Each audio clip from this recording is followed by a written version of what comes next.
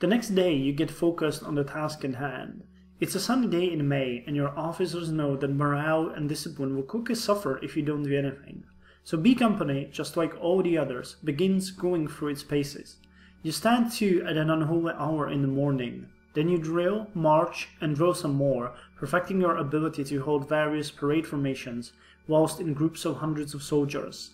Runners scurry between the companies, delivering messages to commanders in the field and to headquarters in the rear, where clerks receive and process the reports to assist the higher echelon officers with their decisions. "Maybe we can quell the Germans with a parade," one of your friends jokes. Indeed, even during one of your training lectures, your instructor makes it a point to stress the importance of a good parade march. You also play some football. Some of the officers try to organize a rugby match, but most of your men aren't interested. There's also some efforts at cricket. You have a few men in your battalion who played at the county level, but the game's pace doesn't suit the hectic front lines. What, by the way, would you play if it were up to you?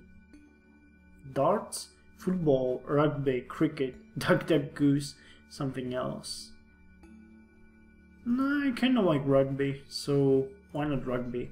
Football is what's played here. You get caught up in matches between platoons, companies, battalions, and even brigades. The most popular match is between the Black Cats, the nickname given to any team made up of players from the 12th Durham Light Infantry, and the Toon Army, which is the name decisively applied to a team from any other outfit.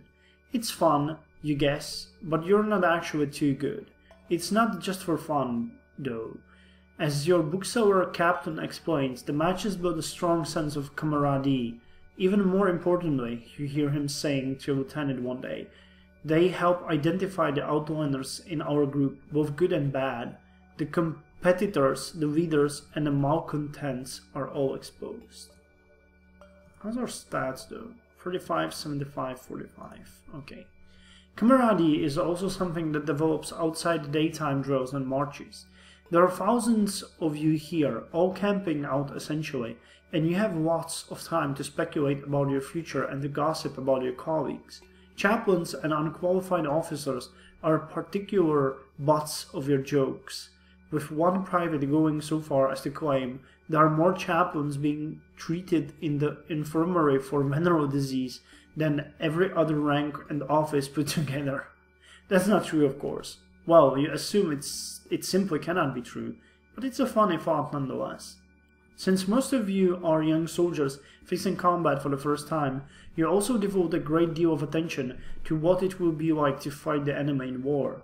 Perkins was just one of a multitude of people offering their opinions. You're relieved to learn that pretty much everyone is apprehensive. There's lots of chatter about death, and about being wounded, and about whether you show enough courage when the time comes. Some men want to get through this unscathed.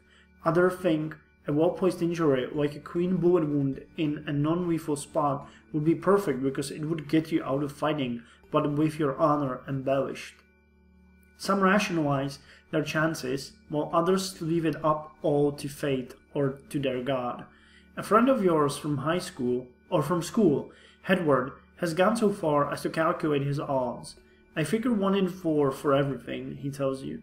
1 in 4 that you'll be killed, 1 in 4 that you'll pip a blighting one, that is, that you'll be wounded, 1 in 4 that you'll be captured, which is almost like going home, and 1 in 4 you'll get through safely. It's not ideal, he allows, but I can live with it.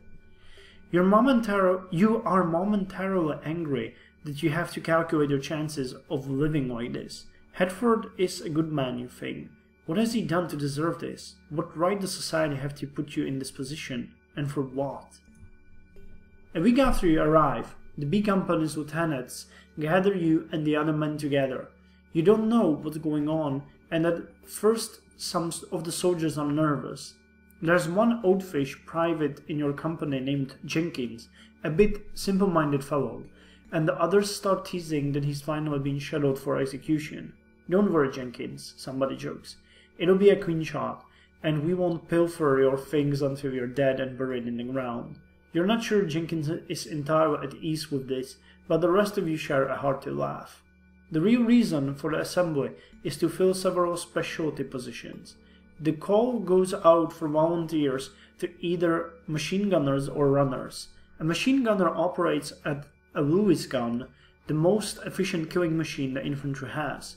Runners, on the other hand, are tasked with carrying messages between commanders. Odd that they would be asking for both, you think, though you don't even know that much about them. We've had some transfers and now we're short, the lieutenant says. Show of hands, man, if you're interested in either. We'll make our selection once we know the candidates. Well, that's a sudden. Stay a regular infantryman or apply for something different. And it looks as though if you want to try to switch, you have to do it publicly, in front of everyone, right now. What would Perkins tell you to do? What do you do? I'm gonna raise my hand.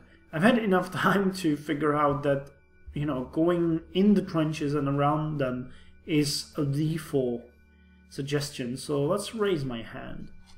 You leap at the chance, even the potential, to distinguish yourself. Anything that sets you apart makes you important. You might get noticed, you might get promoted, and you might get protected. Who knows? But if you don't take the chance, then you will never have the opportunity, and something like this might never come around again. When you raise your hand, your neighbors mumble ominously.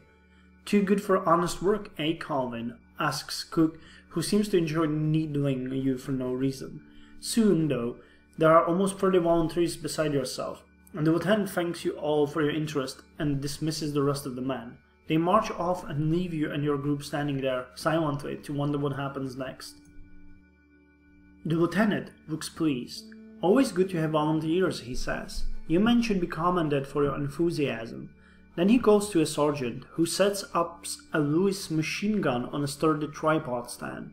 As you can see, the lieutenant tells you all, this wonderful piece of martial handiwork does not fire itself. We have lost several of our gunners to reassignment to the 68th Battalion and must replenish our ranks.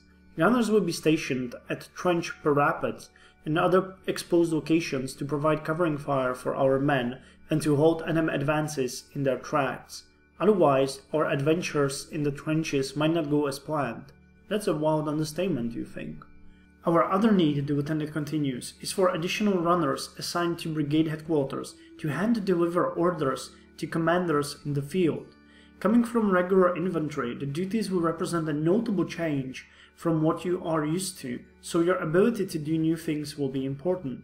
The duty calls for men of the utmost physical conditioning, who are resourceful enough to make it through wildly changing battlefield conditions, and resilient enough to get there in one piece, or, he then adds with a smirk, in as few pieces as possible while still living. Wow.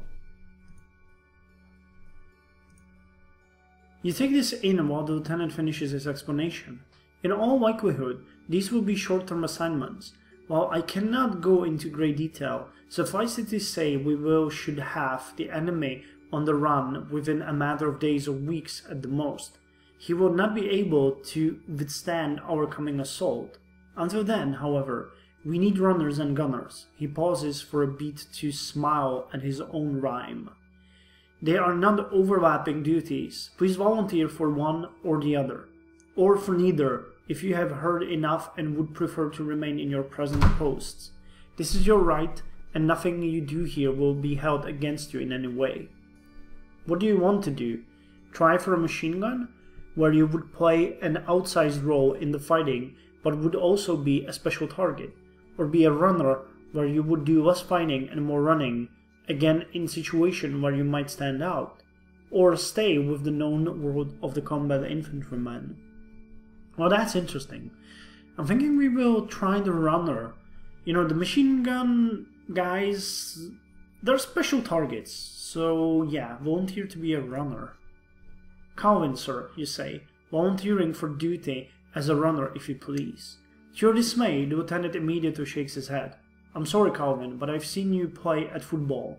Your heart is in it, but your legs are not. You are a fine man, do not take this the wrong way, but you are not cut out to be a runner. I need men as dependable as Nelson at Trafalgar. One cannot tire, even for an instant. Well, you think that rejection was nothing if not quick. Though, wasn't Nelson killed at Trafalgar? You're not sure the lieutenant's comparison makes any sense. Perhaps, if you can understand your officer's point, you really are not cut out for his assignment. In any event, there is no opportunity to appeal. They've already moved on to the next man, and you're left there almost as though you are no longer visible. You're left with your own thoughts while you wait for the other volunteers to be similarly accepted or rejected. Needless to say, you feel disappointed and a little embarrassed by what happened. You also catch sight of Cook trying to suppress a smile at your rejection.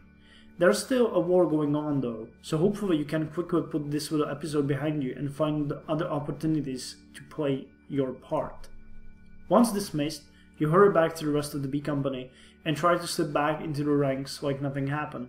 Some good-natured ribbling from the other boys tells you no hard feelings. Over the next few weeks, your training ratchets up more than you thought it would. Troops continue to pour in the sector. The trains don't even go to small Albert anymore, stopping instead at the much larger railhead town of Amiens 10 miles back, and everyone starts to sense that a big offensive is in the offing. You catch occasional glimpses of your bookseller captain, but otherwise work directly under your platoon lieutenant, and a couple of the sergeants' B Company seems to be coming along well. The men are generally in high spirits, all things being equal, and with the hazard kept to a minimum, you'll be able to live a somewhat predictable and secure life. Nobody ever forgets there's a war on, of course, but for the most part the fighting is being done somewhere else. One evening, a decidedly more titillating option presents itself. Another private who is billeted with you, Brown, announces he's going to sneak down to the Red White. That's a local parlance for a whorehouse. Brown asks whether anyone else wants to join. A few men seems interested. Brown's excited. He turns to you eagerly. How about it, Calvin? It'll be a good time. They know me there. I'll introduce you to the lass I'm going to marry when this is all through.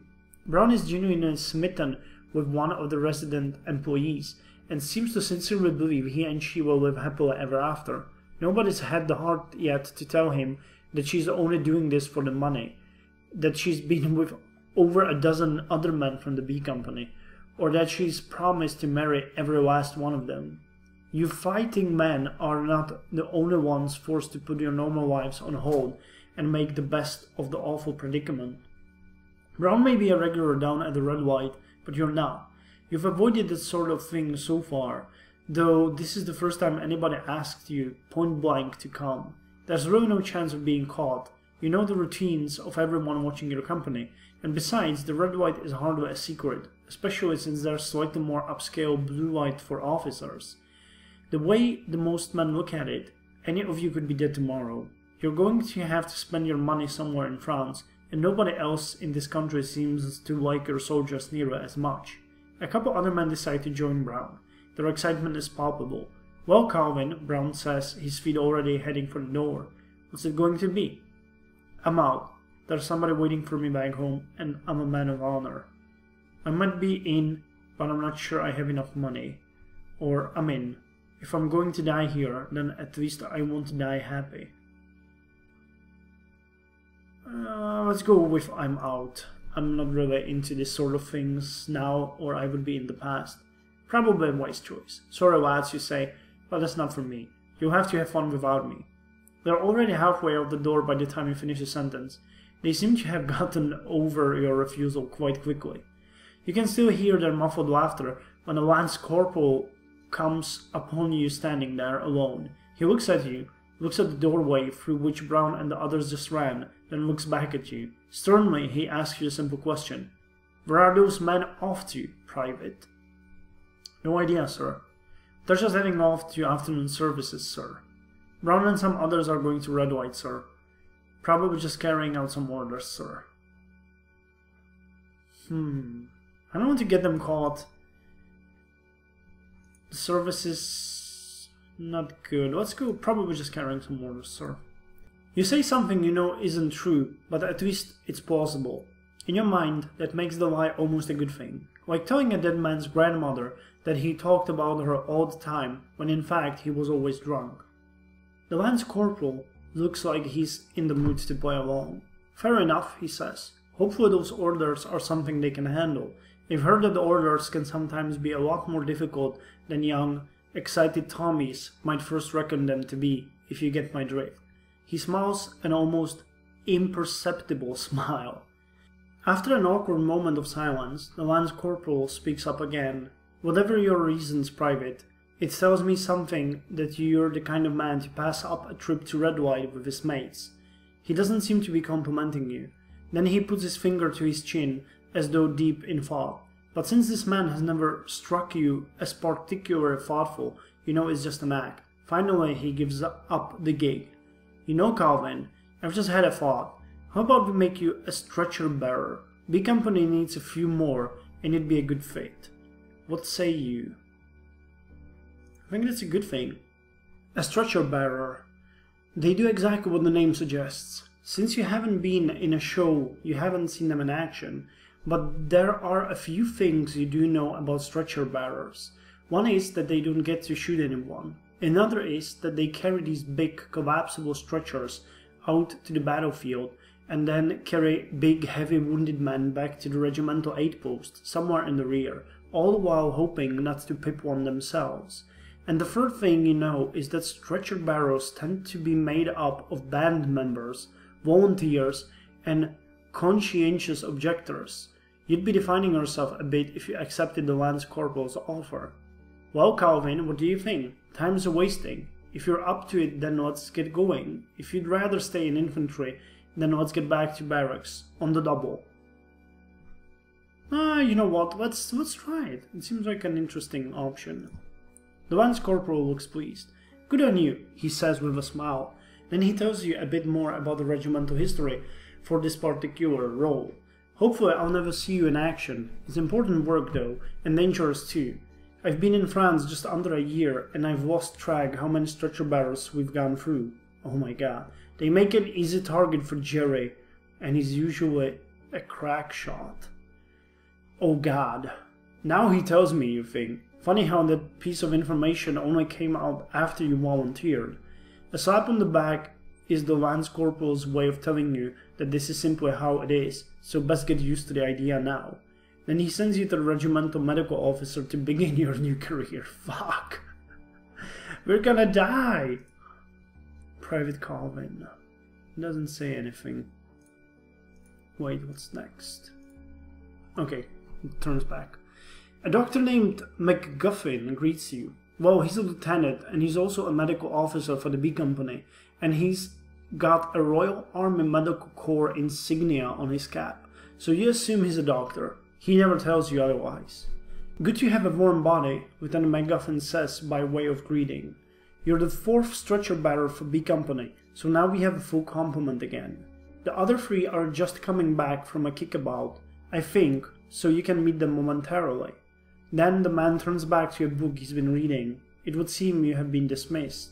Fortunately, the other stretcher bearers arrive as promised. Man, this is a hard sentence to pronounce. 2 of them you recognize from the marching band, the tuba player and the trumpeter. But the 3rd is a bloke you've never seen before. Nor, frankly, does he carry himself like a soldier. There's something altogether civilian about him.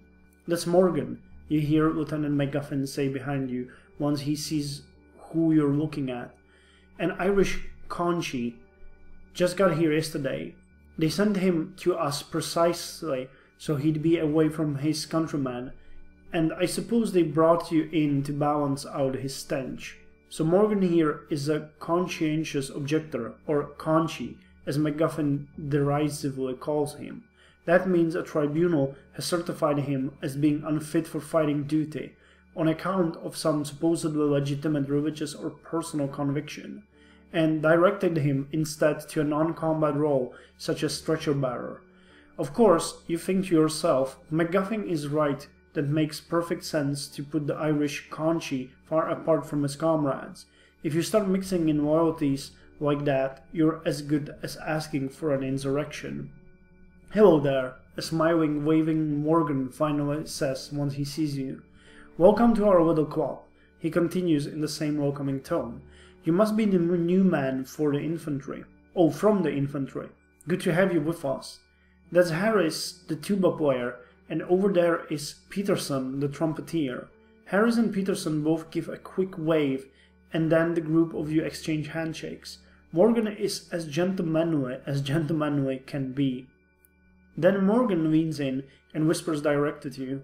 Apparently, I'm not to be trusted around here. An Irish conchi and all that. They seem to think that a strapping infantryman such as yourself will keep me in line. Morgan winks as he says this, and then, in a voice loud enough for everyone can hear, "Don't you be concerning yourself over me, Private Calvin. I'll be a good boy." Well, great situation here. He's gonna run away. And we will have to stop him at one point, or he gets shot immediately. I'm not sure what you expect.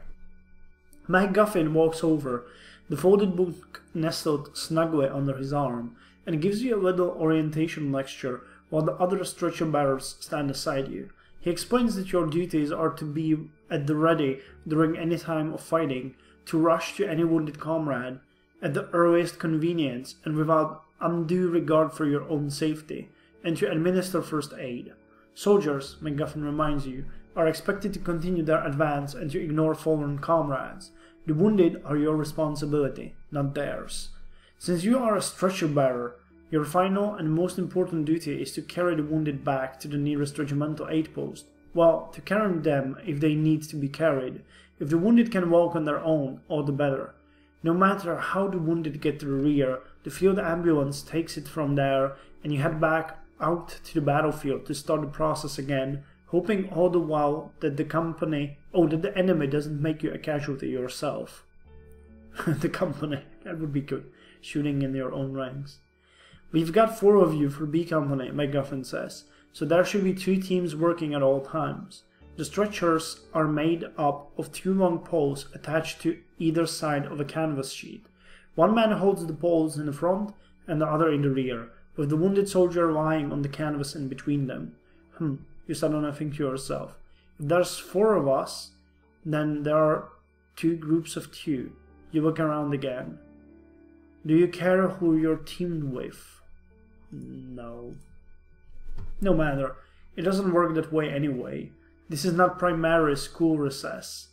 And besides, once the shooting starts, it'll become painfully obvious that the muddy, broken landscape of the Somme battlefield means it's virtually impossible for just 2 men to carry a loaded stretcher anywhere. So yeah, we've been turned down in this chapter as a runner. I was wondering if I shouldn't go for a gunner, but now we're a stretcher bearer doing the career. Now we're the unarmed target on the battlefield.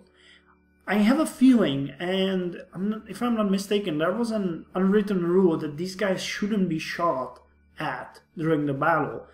But you know, if they're welcoming targets, they're welcoming targets. So what the hell do I know who will the Germans shoot at? So join me next time for the next chapter where we might finally venture on the battlefield and get killed. Yay!